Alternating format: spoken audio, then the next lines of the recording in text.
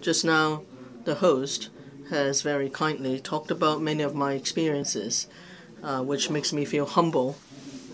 I feel that as a listed company in Hong Kong, and also as a Chinese company, we like to talk about the environmental industry because our company, Everbright, as a Chinese company and a Hong Kong listed company, we only have 2 to 3 years of experience of going abroad. So that story is not. Therefore, I like to share a bit broader of a vision with you, a bit broader scope.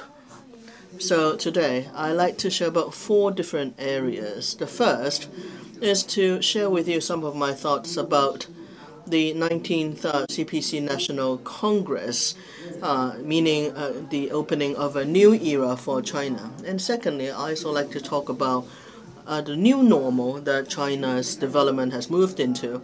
And thirdly, I'd like to talk about Belt and Road and certain new opportunities that one might expect. And the fourth point is Hong Kong's future. I believe you have a lot of expectations about this.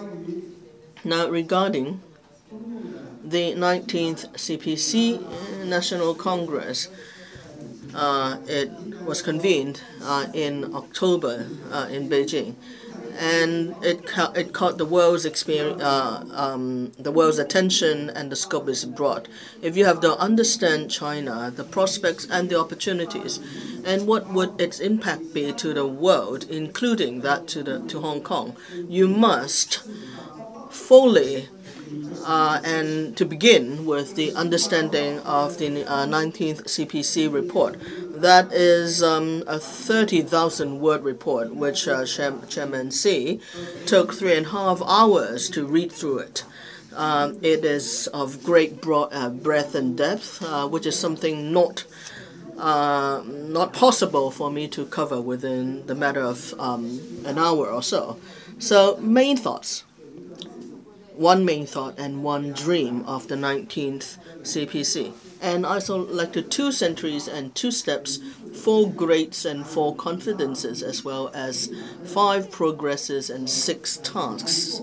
Now, simply put, what does that mean? One thought, meaning the new Xi Jinping thought on socialization with Chinese characteristics for a new era, and that is to realize the great dream of Chinese rejuvenation. So, in the next decades or so, one might say that for China, this would be the guiding thought for the nation, for the people to realize this great dream. Now, as to 2 centuries and 2 stages, now this is a Chinese concept. This is from 1921 to 2021, as you know. This is the first century of the establishment of the Chinese Communist Party. And the next one is from 1949 to 2049, and that goes to represent the establishment of New China, the first century. The 2 stages is 2020 to 2035, and then 2030 to 2050. That would be the 2 stages where there are important goals for China.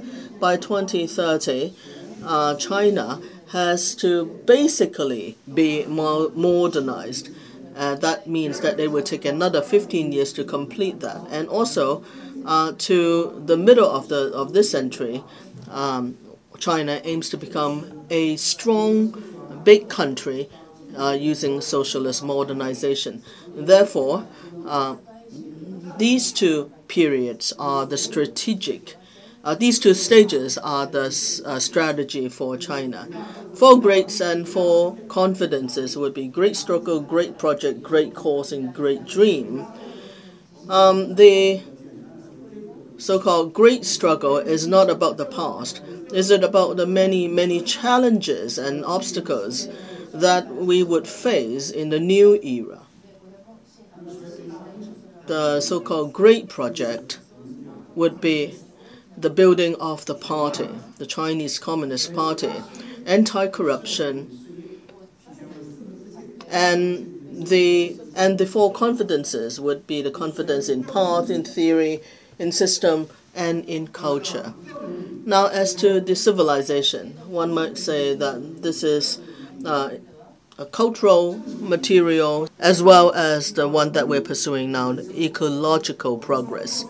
Now, if we look at a historic perspective, one might say that human civilization starts from agricultural to industrial and to today's ecological progress. So, be it in depth and in breadth, in time or in geographic scope, we are seeing a convergent trend. It talks about how human works with our environment in a harmonious way and to continue to develop. Now, after the 19th CPC, China is moving into a new age, and China's development is going into a new normal. This new normal can encompass many different aspects of the society development. I'd like to touch on some very key points.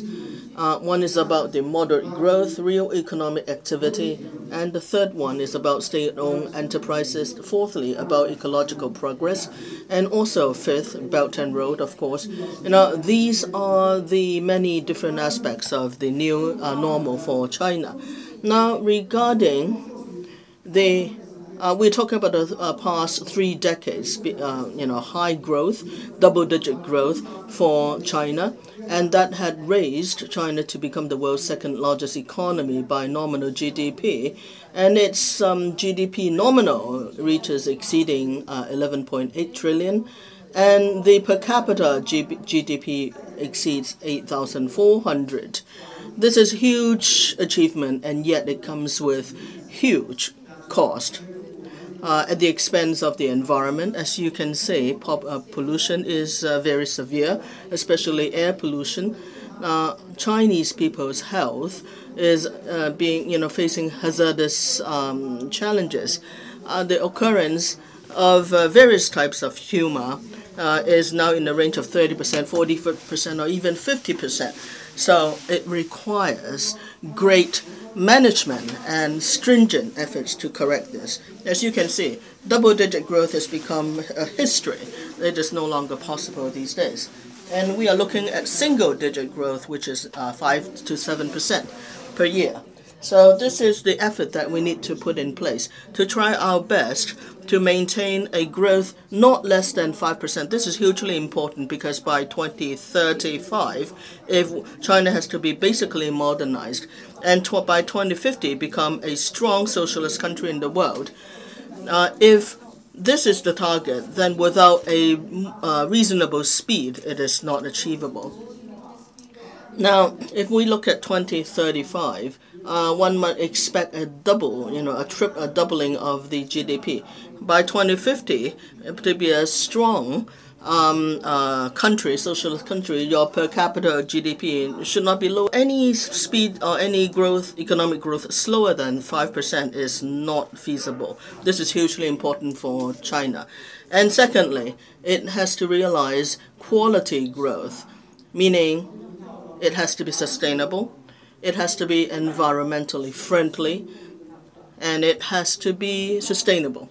Now, once these development targets has been reached, we all know that what would China feel like? What would its impact be to the world? As you may see, Chinese people takes 90% of total population. If that becomes a highly developing society, that would mean that the poverty ratio would be reduced by 19%, and the developed population would increase by 19%.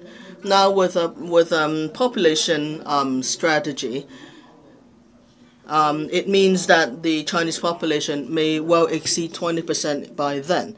So it is hugely meaningful to the development of the world. Now, secondly, I'd like to talk about the real economic activity. Now, to be a strong nation, China must work on its real economic activity. It must be realistically innovative, and I believe Hong Kong's success as well as the challenges that it faces is also in this arena. Whether Hong Kong can become better and better really depends on whether Hong Kong can find the crux and the key to innovation and to enhancement of real economy. Now, with real economy, there are three things that one needs to manage well. One is its relationship with the financial economy, its environment, as well as with innovation. Now, these relationship, Mr. Xi, has actually in a global meeting has clearly stated that finance is the vein, the vessels of the global economy. This is the starting point and the ending point, the very important platform of growing this economy. This is so very clear. And secondly, we're talking about real economy versus environment. We're saying that real economy, there are good aspects as well as bad aspects. The environmental pollution that we see today, is not created by finance. It is created by real industries such as mining, cement, etc. So we need to develop environmental friendly, energy efficient industries. We must abolish those that does not follow this line. And the third relationship is between real economy and innovation. We are saying that since finance is the vein and the vascular system of the economy, then what would be the skeleton? What would be the structure? Of course, it would be innovation. So with innovation and finance, one can expect a person to stand. So skeleton must be strong, and your veins, your vascular system must be smooth and must be without obstacles. So these are the two areas. So when we talk about innovation in China, there are two areas. One is the mass innovation, and another one is technology innovation. Now, because of time constraint, I probably cannot expand into this. Now, why is it this is being promoted in China? It does not ask everybody in China to be innovative and to be an entrepreneur, whereas the focus is to emphasize innovation and entrepreneurship is so very important to China. The government encourage everybody to do that. It is a right for everyone. However, we know that this is not easy. You have this right does not mean that you have the ability. So to grow and to nurture this ability is the responsibilities of the universities. Now, universities in Hong Kong should also encourage innovation and entrepreneurship. So these two areas of creativity is very important to the country. Now, what do you mean? What do we mean by technological innovation? For example, without driverless driving is a technological innovation. However, the car sharing is another type of creativity. So driverless cars would soon be practiced in Shenzhen, I believe. Now, I also like to talk about state-owned enterprises. While China Everbright is a listed company in Hong Kong, it is also an SOE. Now, SOE is a very important characteristics of the so-called socialist economy. So SOE's status cannot be endangered. Now, it is very clear that SOEs is a very important base, both politically and economically for China. It is the very basis of the governance of the country. And it is also a very important source of talented people. So 3 points actually speaks for the status of the SOEs in China. They are bigger, they need to be bigger, stronger, and better. And there are high requirements for these SOEs. The SOE must be grown or nurtured into ones that have global competitiveness. And it is also the requirement of SOE members to be loyal, transparent, and responsible. So these are the requirements of them.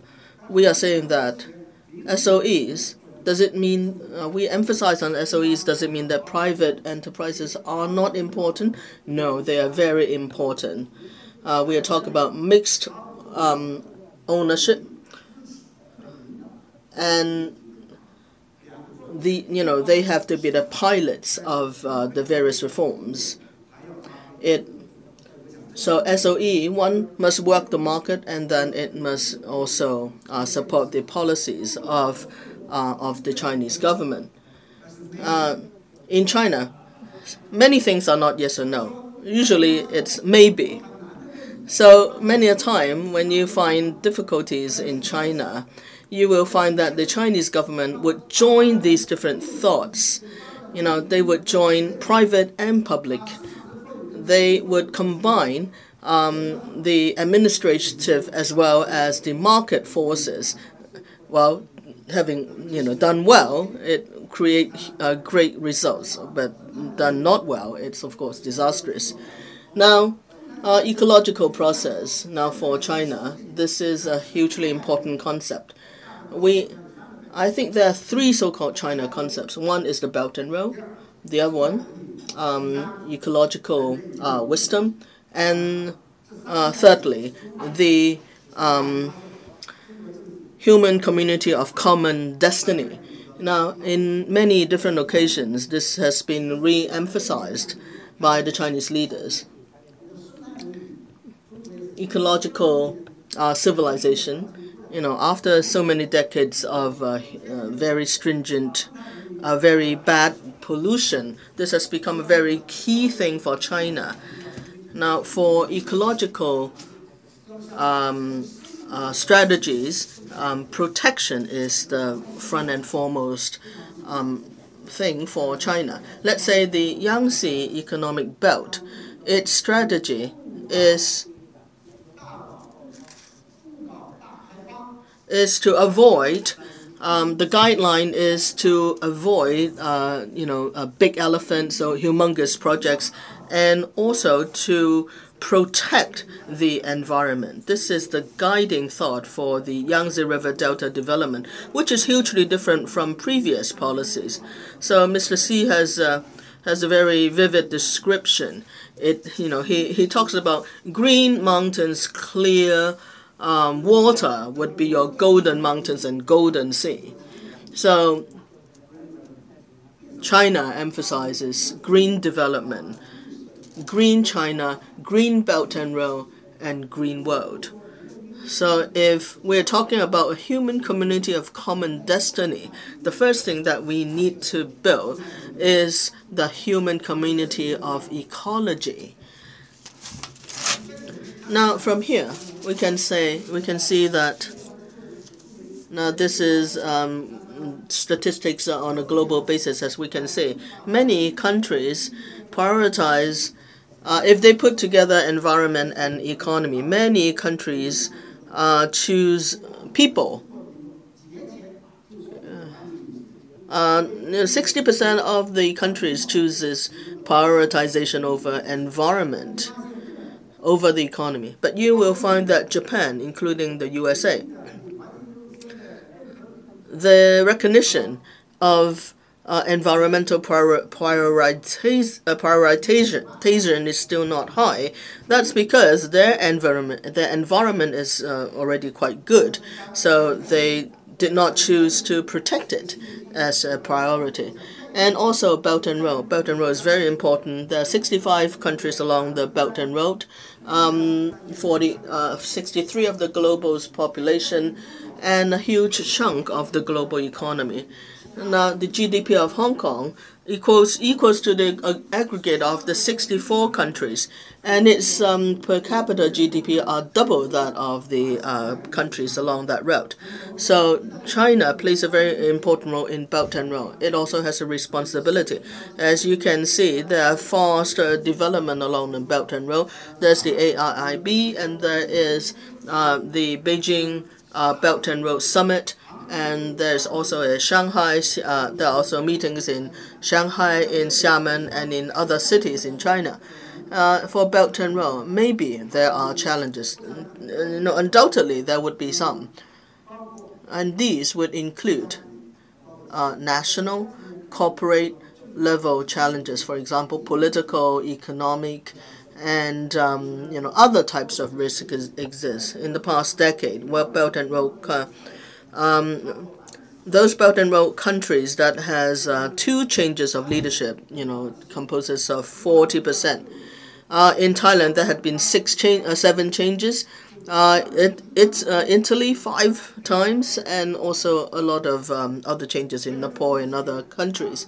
Now, Chinese M&A has also caused people to fear about China. Use administration to force the stopping of M&A from Chinese companies in their countries. Now, if we look at the industry side, there are a lot of risks too. For example, religional and cultural risks. Now, in some countries, the number of holidays in the year is 125. In some other countries, it's 180. So that is quite a bit of a difference. Now, I just now said that the China Everbright story is just several years, but we are already in Poland and in Vietnam.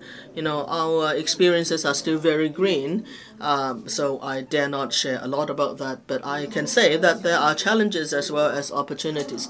Last but not least, Hong Kong. Now, Miss Carrie Lam, in her policy report, has also indicated that Hong Kong faces both opportunities and challenges. Opportunities, there are 2, Belt and Road, as well as the Guangdong, Hong Kong, Macau, the Big Bay area. She has indicated that Hong Kong must use well the support that the mainland government has on Hong Kong. And she also talked about how Hong Kong should promote innovation and development. Now, for Belt and Road, Hong Kong is a very important platform. It's a professional services. It's first mover advantage in opening, and it's the caliber of its people and the position of Hong Kong. They are all major advantages, but no advantages is exclusive. Without without the right measures, these advantages would be taken over, say from Shenzhen, from Shanghai, and also from Singapore. These are substitutes that Hong Kong must fight against or must guard itself from. Now, Hong Kong has to build 4 platforms. One would be the conference platforms. Conferences and is a very important strength for Hong Kong. At least about the Belt and Road, in terms of exhibitions and investments, and in other things about Belt and Road. Hong Kong has a lot to do about this, and Hong Kong also has to build an investment and financing platform, and also a professional service platform, and also a talent pool. Now, Hong Kong, I think. There are several things that Hong Kong has to improve. For the understanding and study of China's strategies, this is something that Hong Kong has to work on, and also a deeper understanding of the industries and companies in mainland is also to be worked on, and also for the understanding of the Belt and Road partners. Hong Kong needs to improve itself. Hong Kong's is accustomed to the rules and the ways of doing things from developed countries. Now, as for the developing countries, Hong Kong people might not know so much as well, as when compared to people from Wenzhou or other parts of China. Now, and I also believe that Hong Kong needs to work on its talent. Now, with Big Bay, with the Greater Bay, as you can see, we can already see that this concept, its advantages are already being seen. Now, versus the various Bay economy, there are actually two things that we see. One is our per capita GDP is lower. This is potential. And the contribution of our service industry is also lower. So these are the rooms for improvement and for increase and advancement for the region. I believe Hong Kong should be two major supports for, is one of the two important supports of the greater concept. The other one would be Shenzhen. So this Bay Area is China is also a Bay economy of the world. The world has to come to this Great Bay Area, and so is the reverse. This is great expectations for us. And regarding innovation, Hong Kong, I believe, as an innovation, Hong Kong has just started, and it is still probing around. Now let's compare Shenzhen and Hong Kong. This is very evident, the difference. Shenzhen R&D investment takes up 3.2% of the GDP, whereas Hong Kong is only 0.7%. And the investment is only from universities. And whereas Shenzhen, these investments is from the industries. And in 1,000 people in Shenzhen, there are 17 technology experts. In Hong Kong, there are only 2. And in Singapore, there are 8. Now, therefore, the attraction of Shenzhen to venture capital is 15 billion, which is the total of Singapore plus Hong Kong. So Hong Kong, in order to develop into an innovation center and high-tech center, a lot of work still needs to be done. First of all, there needs to be, an innovation culture. Venture capitalist culture, cannot, be used alone to develop this. And I think, to forego innovation because of money, that is hugely shameful. And I think leadership is key. The third is we need to build creative or innovative people and businesses. Hong Kong is a very good Hong Kong Science Park. Hong Kong has excellent universities. We think that some of the academia needs to move closer to the industry. I believe that Hong Kong has to learn from Shenzhen and cooperate with Shenzhen. Now, with innovation, Hong Kong entrepreneur says, Shenzhen is the horizon for, is the paradise for innovators, is the Silicon Valley for China. However, Hong Kong has grown from a small fishing village into a global cosmopolitan. So the two should complement each other. And Hong Kong, working in this way, should also have a very bright future. So China Everbright, some 3 decades ago was set up in Hong Kong. So we were born in Hong Kong, however, we're rooted in the mainland and we face the world. So we hope to be the leading company in environmental protection for the world. So our good wishes for Hong Kong is from our heart, and our expectations for Hong Kong is excellent. We are deeply, this is heartfelt. Just like Miss Karen Lam has said, Hong Kong spirit is still there. Hong Kong people is still good. We need to work hard. We need to fight the challenges. We need to be confident. We need to see our own values. We need to love and appreciate Hong Kong. So we bless Hong Kong for a better future. Thank you.